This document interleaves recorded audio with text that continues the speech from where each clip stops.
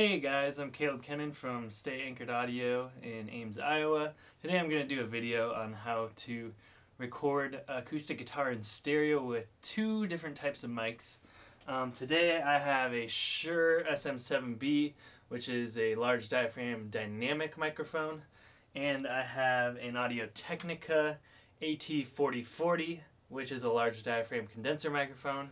And the reason I'm using two different types of mics is because I'm sending these mics to a friend to record a project, and he's using this one as a vocal mic. It's kind of a legendary vocal mic in some aspects, the Michael Jackson microphone, as some people like to call it. And then I'm sending this microphone because I had it laying around and I don't use it a whole lot. And it's a good microphone for recording acoustic guitar, so I'm going to dive in here, so let's go. Alright, so I have my microphones set up here, and I have them set up in a kind of particular way. You can see that I have the Shure SM7B on the bridge, and the reason why I put it on the bridge is it has probably a little bit of a better bass response than the AT4040 would. And I think I have the roll-off on this, and that just gets rid of the really low lows below like 80 to 100 hertz. And so I have that, and I have it pointing at an angle kind of toward the sound hole.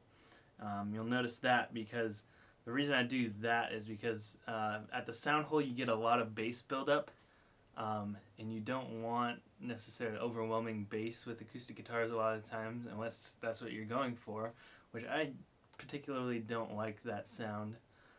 So I try to angle it a little bit, and then I have it over here on this on the left side of the guitar by the bridge. And then I have the AT4040, the large diaphragm condenser, that probably has a little more detail, a little more clarity up on the top end of the neck, and I have it pointing to about the 5th or 7th fret, probably, yeah, about at the 7th fret or so.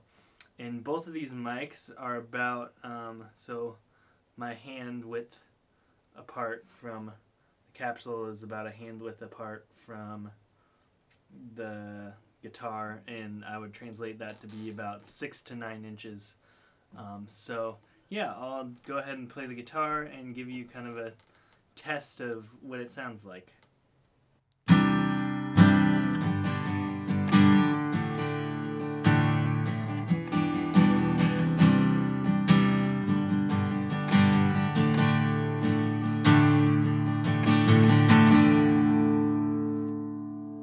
then I'll do some finger picking as well.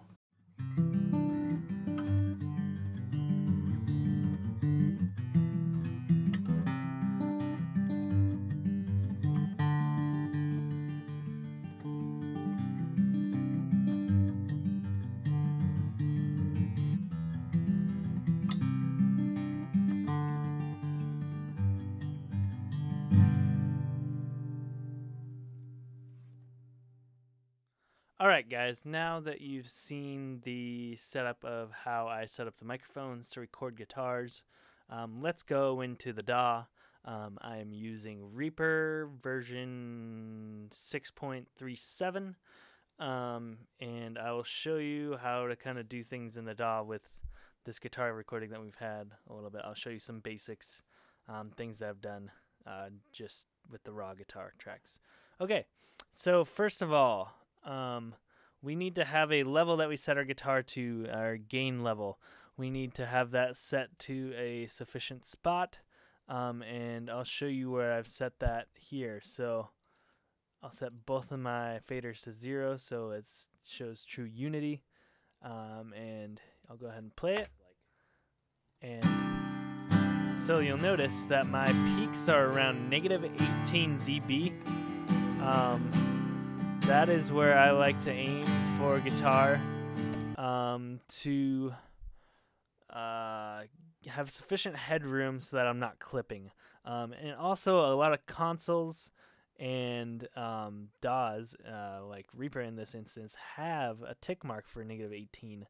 So it's a good place to aim if you're wanting to if you're wanting to get to that level. How did I come up with this number? I think I Googled it at some point, and throughout my years of doing audio stuff, I've just really settled on like -18 is the standard of where I set my gain levels to in the digital domain. They call that dBFS, -18 dBFS, decibels full scale, is the digital domain when you're setting levels. So that's where I like to set my level for recording. I also do that level, set to that level when I'm doing live sound as well. So yeah, that's where I set the level.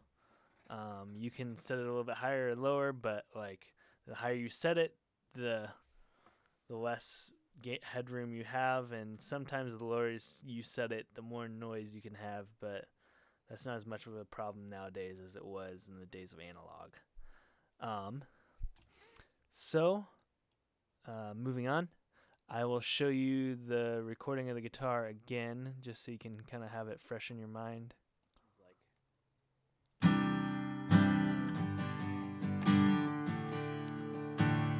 Something to note is that I have each guitar panned hard left or each microphone panned hard left and hard right.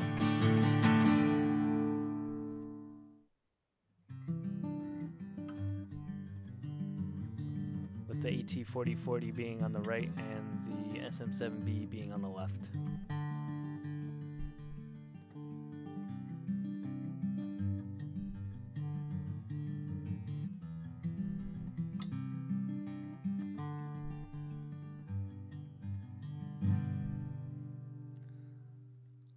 So that's the guitar that you can hear again.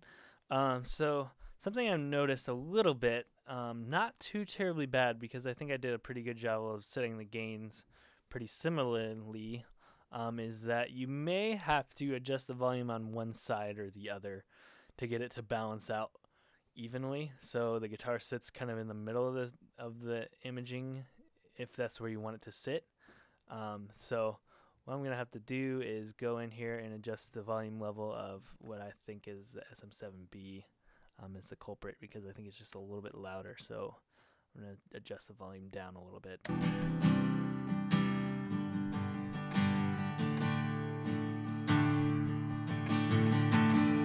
Just down 1 or 2 dB.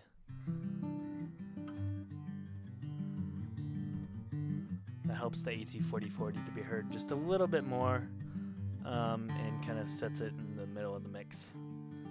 So something else I'm going to do is we are going to listen to each side individually to get a feel for what each microphone sounds like. So I'm going to put both of these in the middle and then solo the SM7B right now.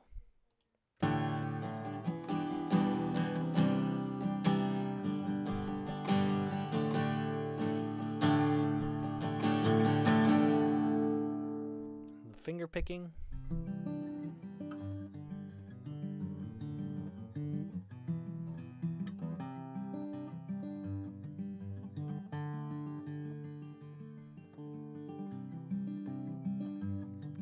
Alright, that's the SM7B. It has kind of a more mellow, I would say a little bit kind of dead sounding to it. It's not as bright, a little bit darker.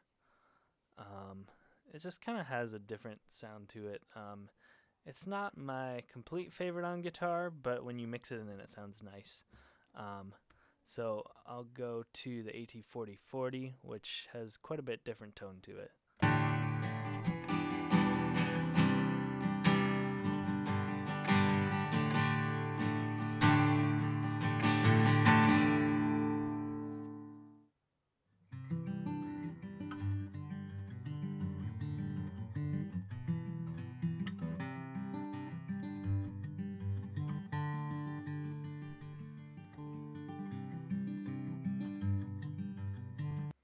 As you can tell, there's a lot more clarity and articulation to the AT4040. That's just kind of how the way that microphone is. And then the other thing that might have a whole lot to do with it is the mic placement. As you might remember, we placed the SM7B closer to the bridge, where there's a little more bass, not as much of that kind of punch and clarity as there is up on the strings. We place the AT4040 up the neck, and that gives a little more clarity and brightness to the sound. Yeah, that's a method I use to record guitar in stereo when you don't have two of the same mic laying around, or you just kind of want to switch it up a little bit and get some different tones from the left and the right side when you're recording in stereo. Feel free to leave a comment and subscribe, and it's been good. See you guys next time.